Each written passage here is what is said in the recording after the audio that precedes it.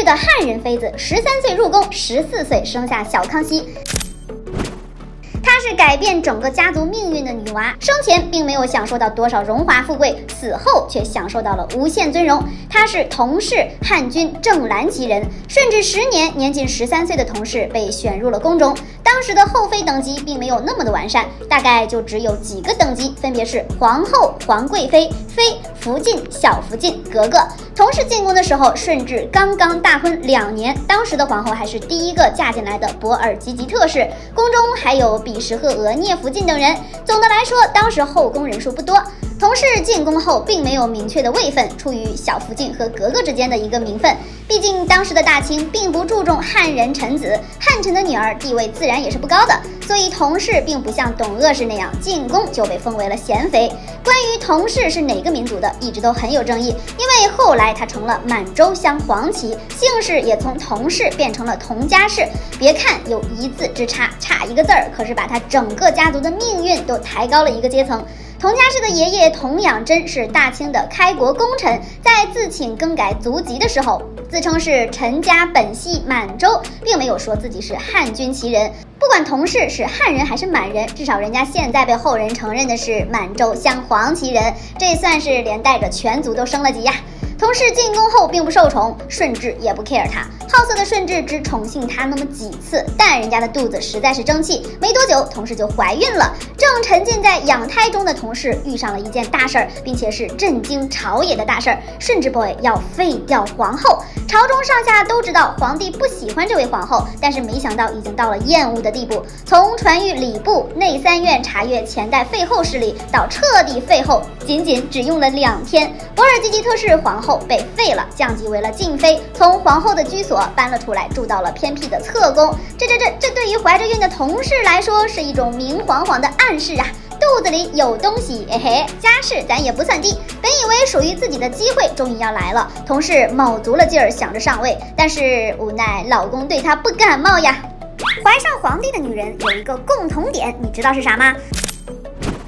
薄太后王治在怀上下一任天子的时候，都做了吉祥的梦，这在后世看来是天子降世的吉兆。到了清朝，同氏的身上同样也有了这种吉兆。在某次同氏去慈宁宫给孝庄太后请安时，孝庄看到她衣服的前后襟有光，仿佛龙环绕着，便连忙问她是怎么回事。这一问才知道同氏原来怀孕了。孝庄说：我曾经怀上皇帝的时候也是这样的景象，你这个孩子必定大富大贵。哟呵，你看看，迷信都是可以遗传的。顺治11年的3月，他生下了皇三子玄烨。没错，那一年他才刚14岁。在玄烨出生的时候，和宫异香长久都不消散，宫中又有五色光气，明亮的仿佛白天一样。反正这话我是不太信。皇帝都会整出一些异象来显示自己的与众不同和王者之气。我怀疑此处是康熙大爷修改了自己的档案。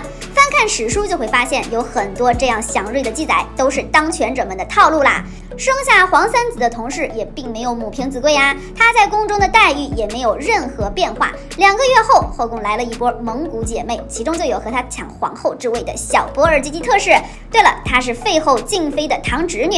虽然顺治并不喜欢这第2位皇后，但是也同样不喜欢同氏。她在宫中过起了小透明的日子，位分一直是无名无分的庶妃。同氏又在后宫挨了1年多的日子，玄烨也已经2岁了。宫中突然来了一个不速之客，你敢猜到是谁了吧？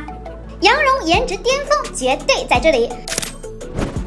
在少年天子中，佟腊月的出场也是让人惊艳的。孝庄还把他比作半个嫦娥，这回眸一笑，直接击中了顺治的心。但是历史上的同氏并没有那么受宠，甚至说他无宠都不过分。但是人家偏偏只被宠幸了那么几次，就生下了皇三子玄烨。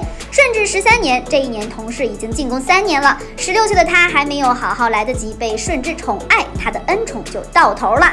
因为董鄂氏进宫了，一进宫就被封为了贤妃，紧接着刚刚过去1个月就被封为了皇贵妃。同氏非常的嫉妒，可是嫉妒有什么用呢？顺治从来不往他这儿来，他只能一门心思的教养孩子。好在自己的老公不清醒，但皇太后孝庄可是清醒的，她冷眼旁观儿子的荒唐行为，也在尽力帮持着同氏去照顾玄烨。董鄂氏进宫没多久就生下了皇四子，在顺治的眼中，不光没了他，也没了3阿哥。皇四四子被顺治看作是第一子，更是举行了隆重的庆典。再看当初小童生下咱小康熙的时候，宫中是一切如常啊。